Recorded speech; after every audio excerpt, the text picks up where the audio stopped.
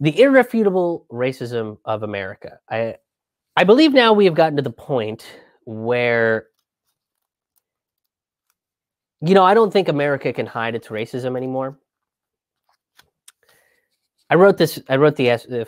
If you are on my email list, you probably read the essay I wrote today. And if you're not on my email list, the piece will come out on my website in a day or two. I talked about just the various forms of racism I faced over the course of my touring, the years of touring that I did. And a lot of people would give me shit because they'd be like, oh, well, America's not that racist. It's just not that racist. I think you found some bad apples here and there, And I think it's becoming more and more irrefutable that America is racist, especially after the events of last week. Or was it last week or 2 weeks ago? January 6th. Whenever the hell January 6th was.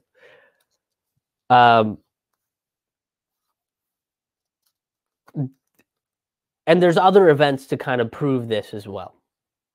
It's not just the events of January 6th. DC, there was a Proud Boys rally in March where people got attacked, they got beat, they got hit, they got stabbed. And there is a record that the Proud Boys will clash, and they will clash violently. That's what they do. It's been happening all across the country for the last 4 years, specifically, especially like Portland, Oregon. That seems to be like the hotbed of fucking Proud Boy violence. In DC, there was almost no Metro Police for a known violent group, which I'm not surprised by. I read the Blue Leaks that kind of proves that sort of stuff. They kind of just leave. They work hand in hand with white supremacists. Look at Kyle Rittenhouse. That kid shot people, jogged lightly down the street with an assault rifle, and then the cops shielded him. And now he's pleading not guilty.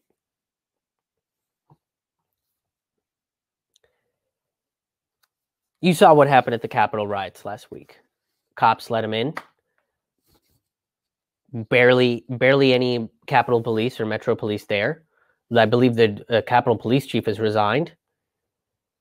National Guard didn't get called. And what was everybody saying? Well, it doesn't matter how early you said it or how late you said it, right? There's some politicians that came out 2 or 3 days later and they were like, oh, if this was BLM, we'd be clearing up dead bodies. That's true. A shit ton of people were saying that. And we came to that conclusion because we have eyes. And then a couple weeks ago, I think about a month ago, maybe, Oregon's Capitol was attacked by armed fucking right-wingers that were against the mandates that they were putting out there to wear masks and shit. Very little police presence there. They attacked a fucking journalist. Very little police presence there. You look at Black Lives Matter protests, you look at all of the other protests for Medicare for all, right? To get corruption out of office. I mean, the Capitol has protests every fucking day. When I lived in DC, there was always somebody handing out a flyer for a protest to go to. And if I wasn't trying to survive in DC and trying to earn money, I would have probably gone to some of those protests. But it's a matter of affordability. That's what it was at that time for me.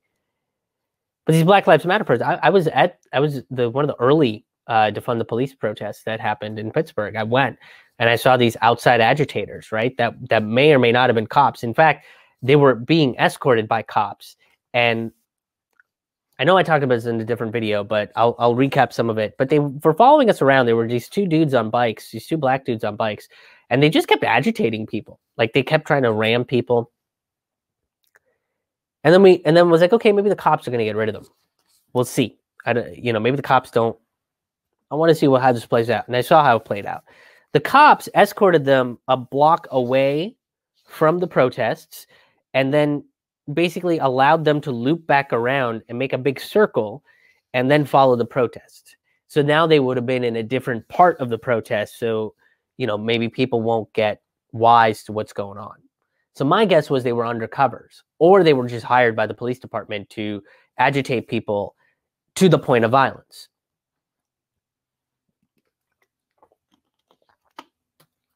The organizers of the protests were keeping things peaceful, gathering people up. If the crowd got a little out of hand, they had various people in various positions to corral everybody back to the point and keep marching to where they were going. Cops were everywhere. We also saw cars, old police cruisers, empty. Nobody was inside them. Right? So it's bait. It's bait to get people to... This is how they treat Black Lives Matter protesters, to turn them into violent insurgents, right? That's what they always claim Black Lives Matter protesters are. As of now, 2 Black Lives Matter protest leaders have been gunned down in Louisville. I talked about them about a month ago, right? 2 leaders. There's maybe 1 or 2 stories about it in corporate media, and then then nobody talked about it. I want to keep bringing that up because these people were gunned down, and the cops' statement is there's not enough evidence to figure out what's going on. There's not enough evidence. What do you mean there's not enough evidence? That's crazy.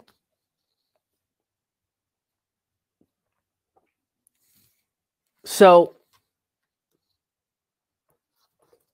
there's now no excuse to say that cops aren't racist. The criminal justice system isn't racist, and America hasn't been built on a backbone of racism. In fact, let's look at this story real quick. This is from Truth Out that talks about how gang laws are being used against Black Lives Matter. It says many states, the majority of them in the West and the South, have adopted gang laws similar to California's STEP Act, which was enacted in 1988. This law outlawed the participation in criminal street gangs and codified heavy sentencing enhancements for gang-related convictions.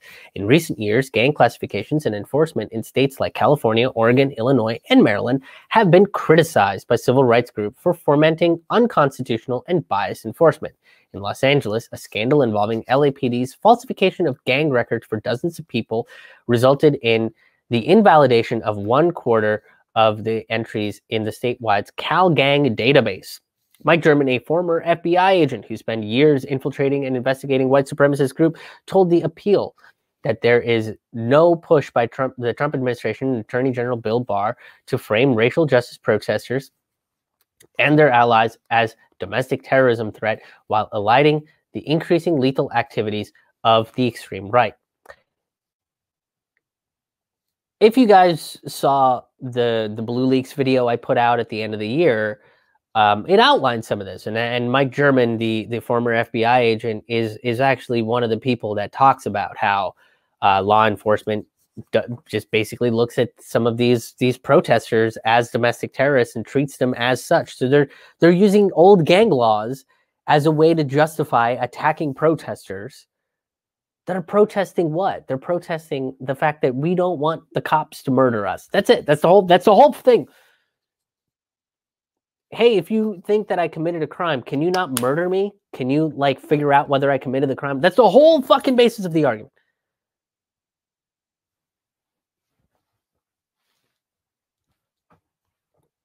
And they're being treated as a gang.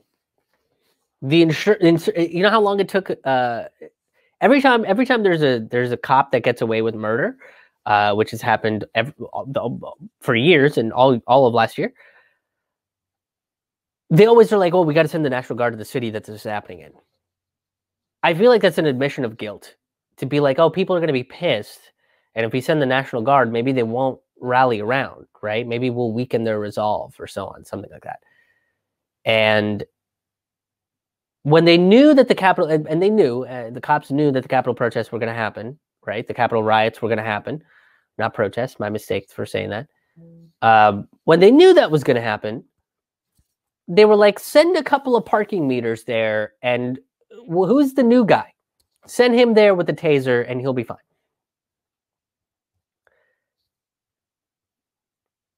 The National Guard, as a response to killer cops getting away, to let's send a couple of people to thousands of people that might march directly into the Capitol, which is exactly what they planned on doing, which is exactly what they did.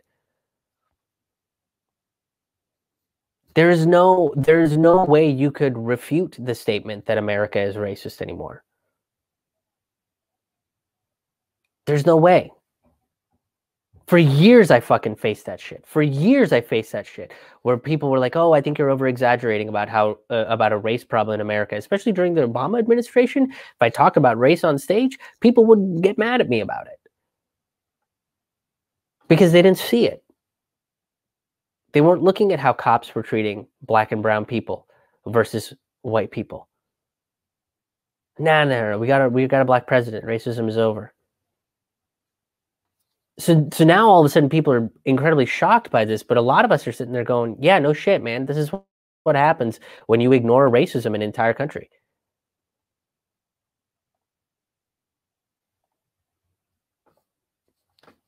You know? We now have irrefutable proof that America is racist.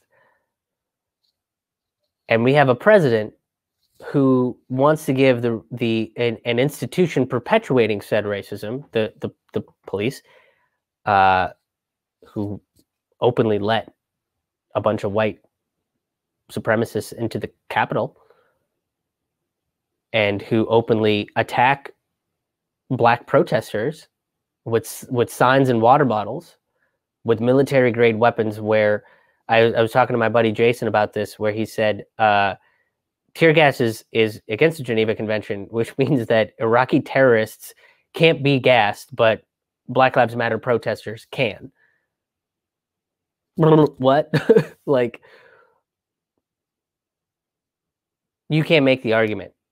Joe Biden wants to give the police more money.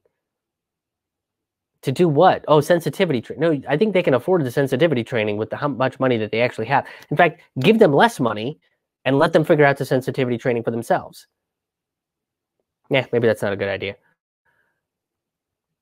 But they should be defunded. More money needs to go into social programs. Again, how do we help the mental health of this country so that we don't become desperate, destitute, so we believe strong men and repeat the cycle all over again? And right now we are back around to the top of the circle, so we can come back around to neo-fascism.